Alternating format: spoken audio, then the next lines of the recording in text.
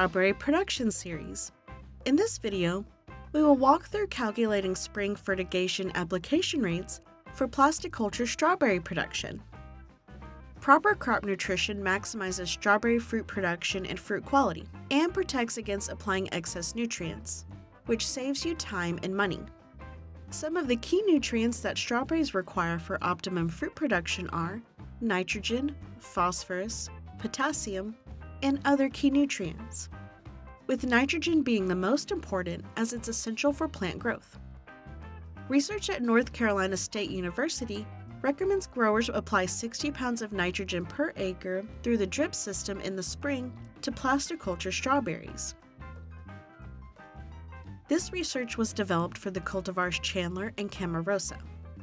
New recommendations for modern cultivars are being evaluated in several states in the Southeast. Check with your local extension service to verify the rates recommended in your area.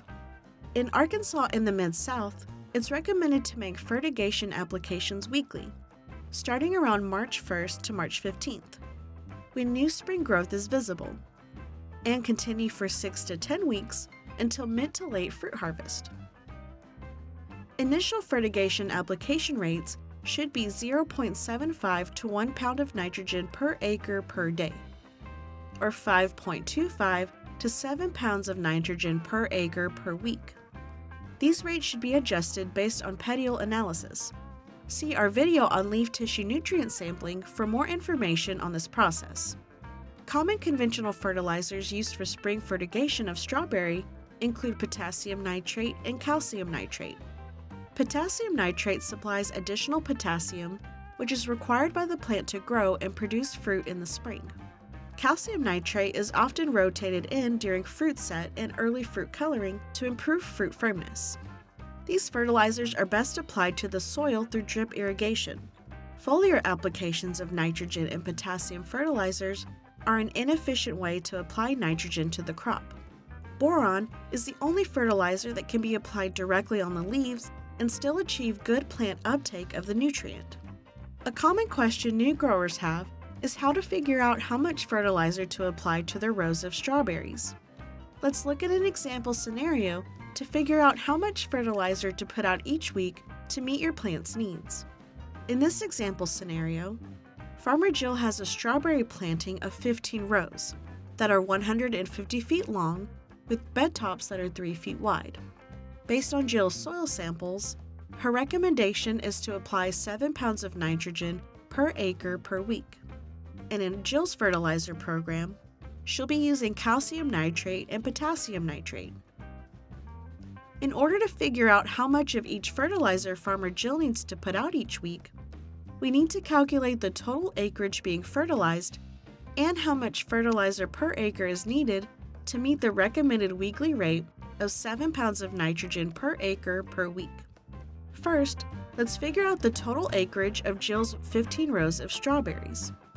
Since Jill will be applying the fertilizer through a drip irrigation system, we only need to calculate the area of the rows instead of the entire planting. We'll use the following formula to calculate the acreage for one row of Jill's strawberries. Row length times row width divided by 43,560, which is the number of square feet in 1 acre. So we'll take the row length times the row width divided by 43,560 to get around 0.01 acres. It's important to not round up any of your numbers during this process to ensure a more accurate calculation. Now that we know how many acres are in one row, we can figure out how many total acres Jill will be fertilizing. We'll use the following formula to calculate the total acreage. Row area times the number of rows. Let's plug this into our formula. We'll take the row area multiplied by the total number of rows to get around 0.15 acres. Next, we'll need to figure out the amount of each fertilizer per acre Jill needs to apply to meet her recommendation of 7 pounds of nitrogen per acre per week. We'll use the following formula to calculate the amount of each fertilizer. Amount of nitrogen needed divided by the percent of nitrogen in the fertilizer. To figure out the percentage of nitrogen in calcium nitrate, or for any fertilizer, you just need to look at the set of 3 numbers listed on the bag. These 3 numbers indicate the percentages of nitrogen, phosphate, and potash that are in the fertilizer. For calcium nitrate, the 3 numbers are 15-0-0, which means it has 15% nitrogen, 0% phosphate, and 0% potash. Let's plug this into our formula. The amount of nitrogen needed divided by the percent of nitrogen in the fertilizer, which is 15 divided by 100, to get 46.667 pounds of calcium nitrate per acre per week.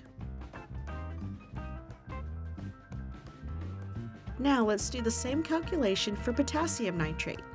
When you look at a bag of potassium nitrate, you'll see the set of numbers 13-0-45, which means it has 13% nitrogen, 0% phosphate, and 45% potash. Let's plug this into our formula. The amount of nitrogen needed divided by the percent of nitrogen in the fertilizer to get 53.8 pounds of potassium nitrate per acre per week.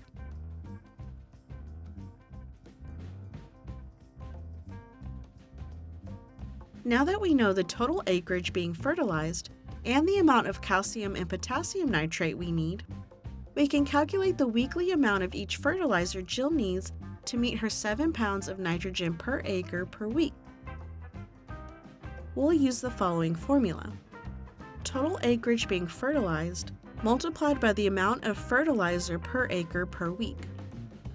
Let's start with calcium nitrate. We'll take the total acreage being fertilized multiplied by the amount of calcium nitrate needed per acre per week to get 7.23 pounds of calcium nitrate per week. Now we'll do the same for potassium nitrate. We'll take the total acreage being fertilized multiplied by the amount of potassium nitrate needed per acre per week to get 8.34 pounds of potassium nitrate per week.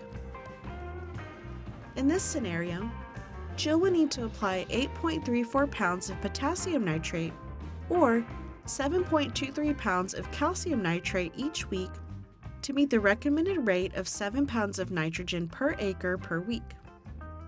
Once we've calculated how much fertilizer is needed weekly for our rows of strawberries, we can now create a strawberry fertility schedule for the season. It should be noted that these application rates should be adjusted based on petiole and leaf tissue nutrient analysis, which might recommend higher or lower weekly rates of nitrogen than shown in the example. This same approach can be used to determine fertilizer rates for other crops, or when using other fertilizers.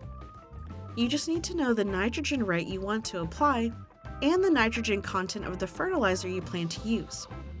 It's important to take into account nitrogen credits for cover crops or compost applications when determining your nitrogen fertigation rates in the spring. We will cover calculating nitrogen additions from cover cropping and compost later on in this series. To learn more about research and resources related to sustainable strawberry production in Arkansas, visit our webpage at uaex.uada.edu/sustainable-strawberry. Special thank you to the Southern Sustainable Agriculture Research and Education Program for their support of this project. Thanks so much for watching.